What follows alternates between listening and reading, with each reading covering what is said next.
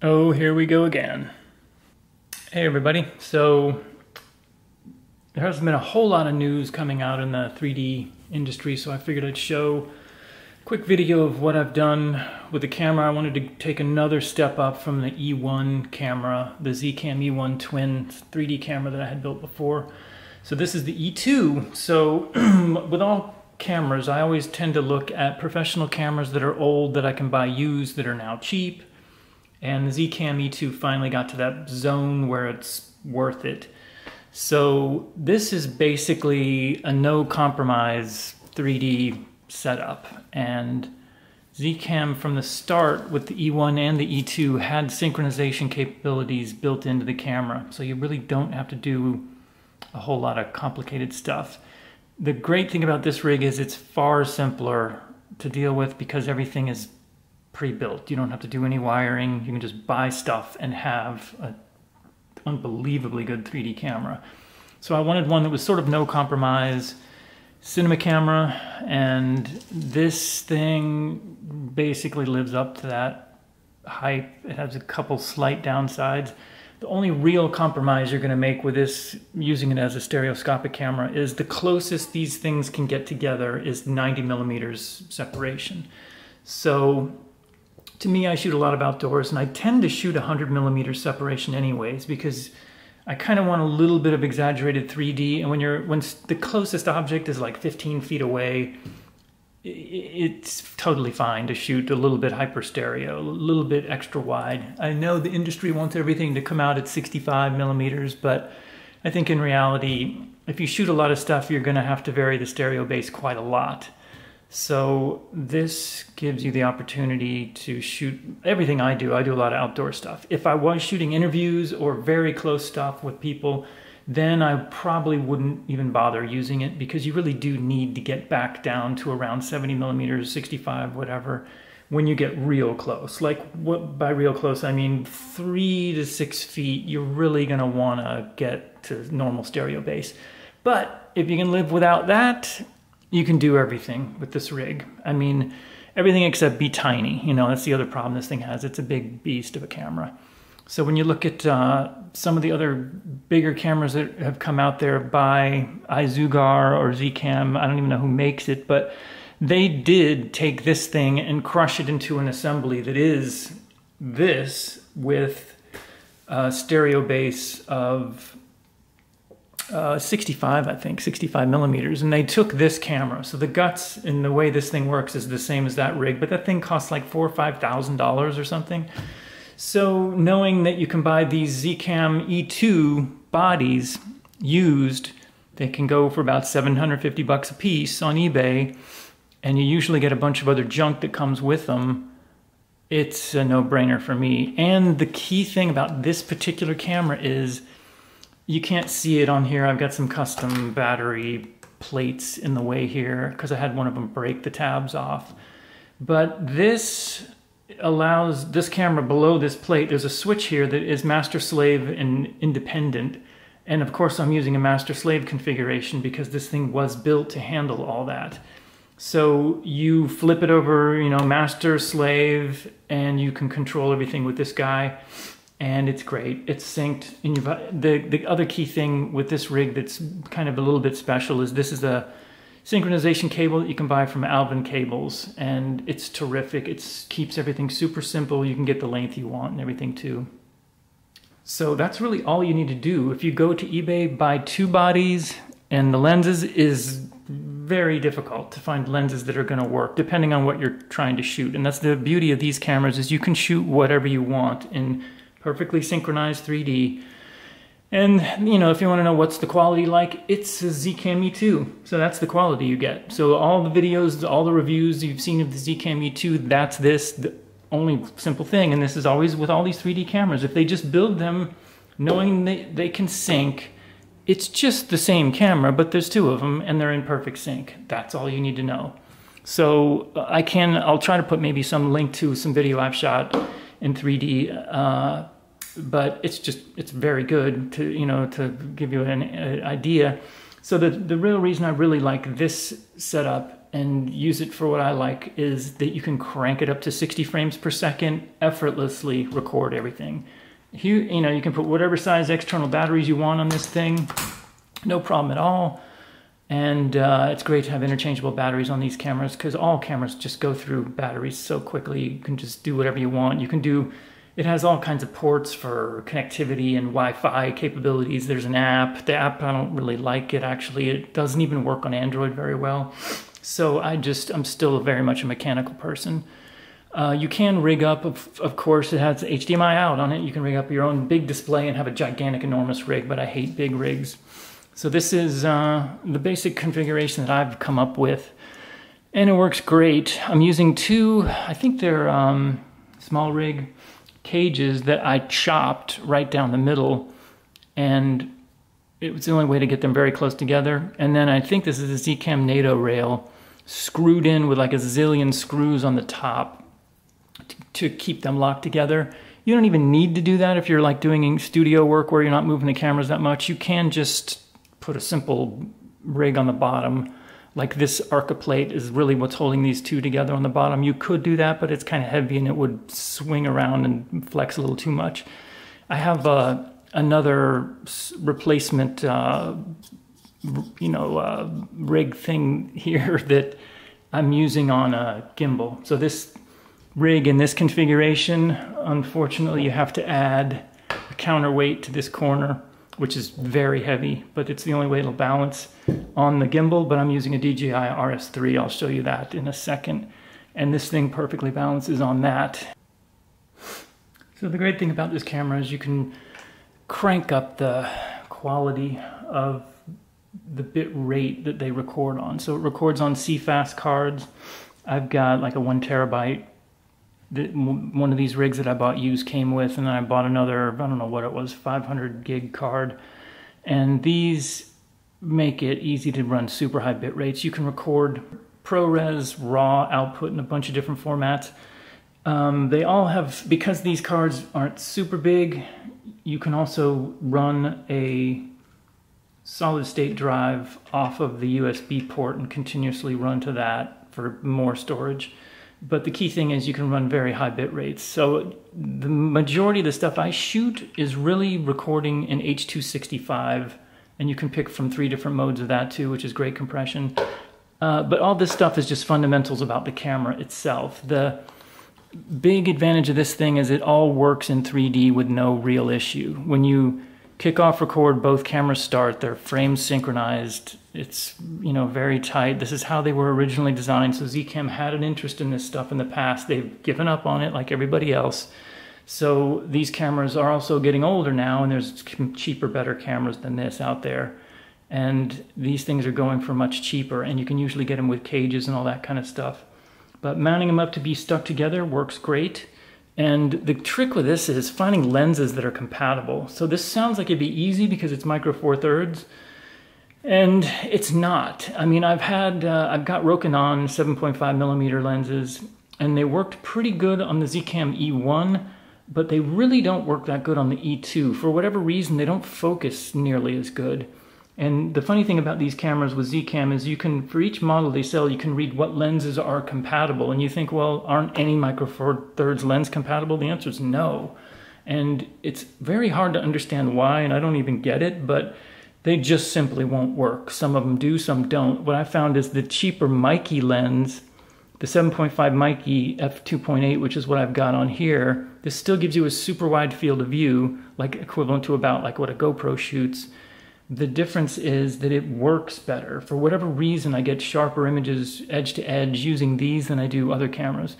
And I know it's not the lenses that I'm buying, because I buy 2 of everything, and I also have several other Panasonic cameras, like the G9 and the GX85, and they work flawlessly on these other cameras, not so much on the Zcam cameras. I think it's because their flange is a little bit imprecisely built. And cameras and lenses, when it's paired up, that have a really picky position that they have to focus in, they just won't work. But it is hard to figure out which cameras really work in 3D and which ones really don't. The simple answer to this thing is it was built to work synchronized in 3D. So The cable is a big deal because the cable that they originally had for the Zcam was a big nightmare. This one is way simpler, and it's just one cable. If you look at what they thought up for the original cabling between these two cameras, it was a bit crazy. So it's nice that Alvin Cables simplified this, and that's where I got this from. It's $70 or something like that for the cable. But these batteries are super cheap that you can get to power these things. And fundamentally, it just works. And the big deal about this camera that makes it better than so many of the 3D cameras is really you can just crank up the frame rate to 60 frames a second. And, you know, I'm doing a lot of stuff outdoors, so I really love the ability to get to higher frame rates because when you're doing VR, you just need it. People have headsets on, they get dizzy, they get sick. So the more frames you can crank through, the better. You can go up to 120 frames a second. There's a couple tweaks you can do to set it up to do that. That works. And you can do other things like high dynamic range. I've fooled with high dynamic range and I just don't like what it does. For some reason it doesn't work that great. Or I just don't like it as much, so I shoot a lot of 60 frames per second. But the other thing is you can do any stereoscopic format you want. So the trick here is just the lenses you buy. And sadly you have to go through some lenses to figure out a good pairing that works with this camera system. So the lens I found that works if you want to do VR 180 with this thing is the Meike 3.5 f2.8, I think this one is, yeah. And this gets 180 degrees field of view if you really want it. I don't shoot a lot of VR 180. I think one of the problems with the whole industry now is they think the only thing that should be 3D is VR 180. I think it's a joke because no one ever wanted to shoot anything that wide. I mean, there's a misconception, I think, that when you're in a headset, you need an ultra wide field of view, but honestly you don't. If you watch people that are watching VR 180, they don't look straight up very often or straight down, because you really would look straight up. Those pixels are all wasted. So if you shoot super wide, which is why I like these lenses, you're still getting the field of view of a GoPro, which is very, very wide. No one ever shot video that wide in the past before VR. Now that there's VR, people think you need to go all the way to 880 degrees. I think it's crazy.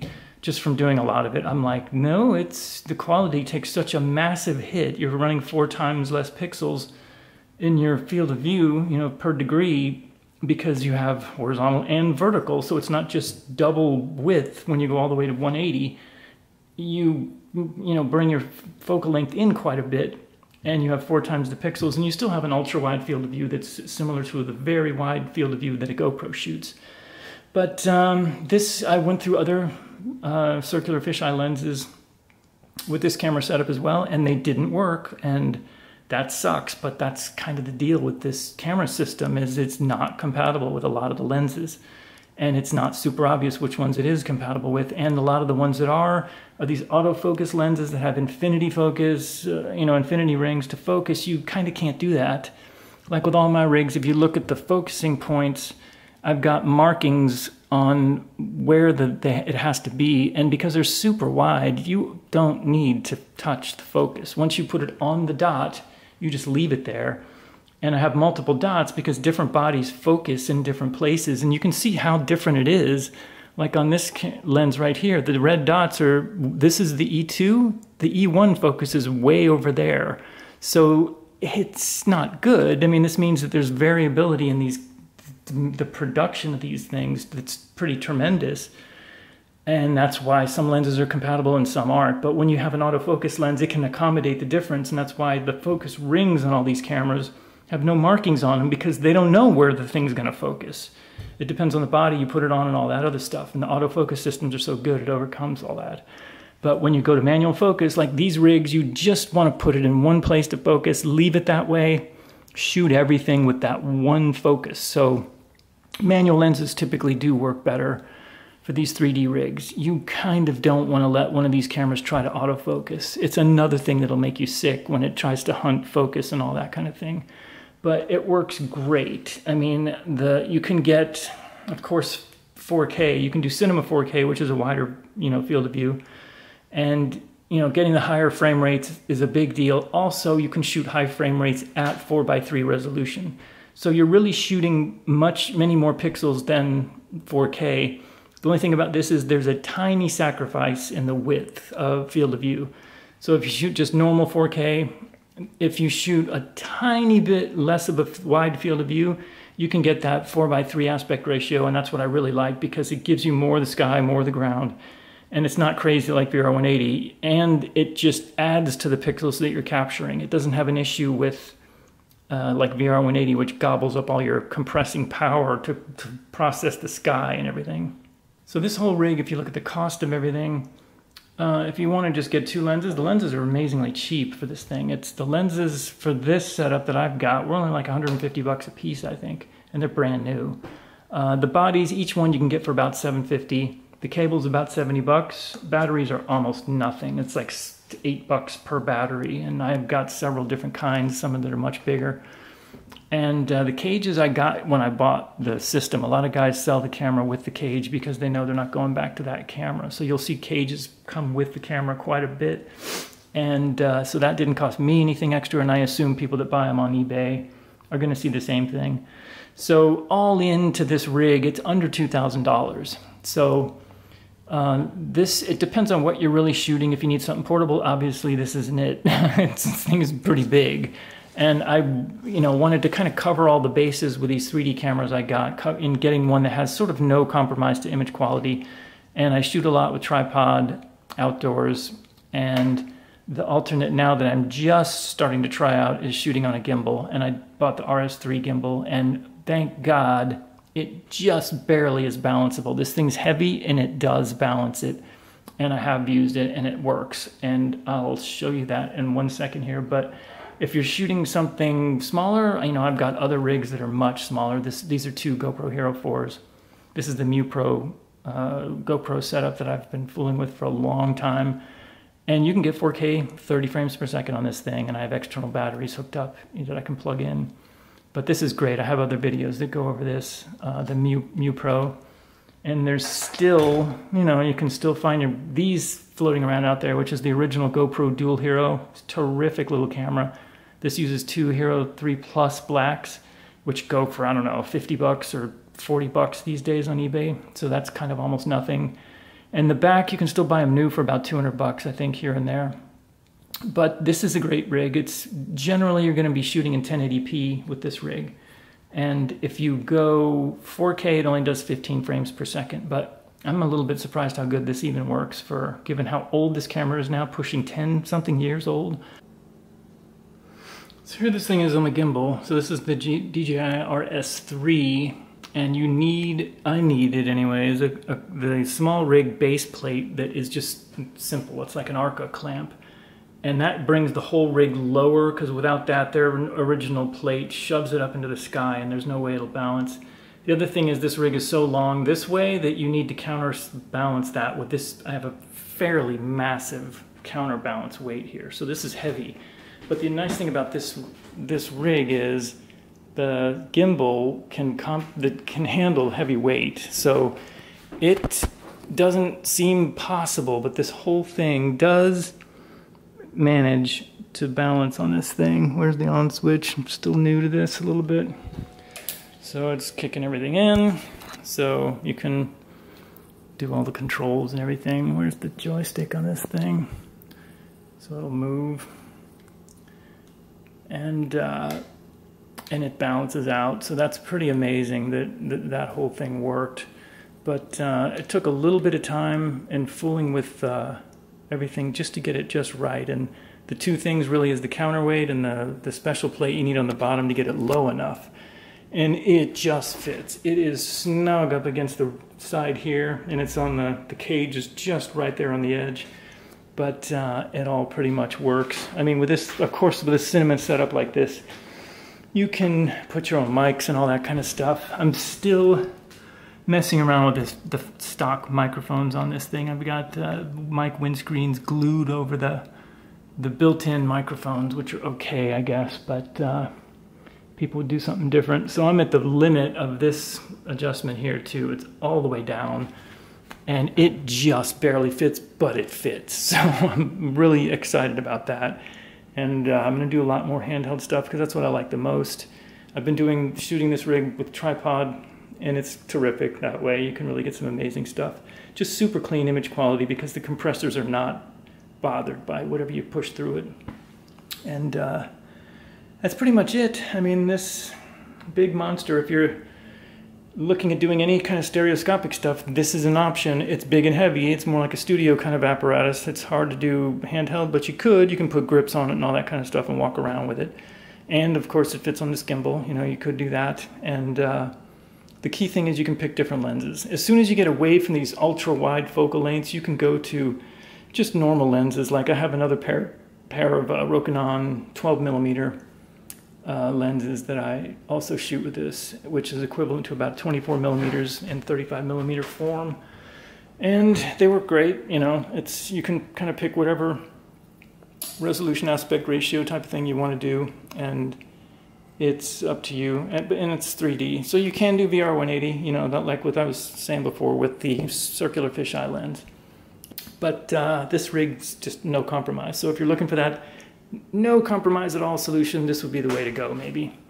You know, I have my other E1 system here still that I use for other things. It's smaller, more portable. But it's another option. So hopefully someone's digging around trying to find another step up from all these other 3D rigs. This is probably the best one. It's the best one I've found anyways.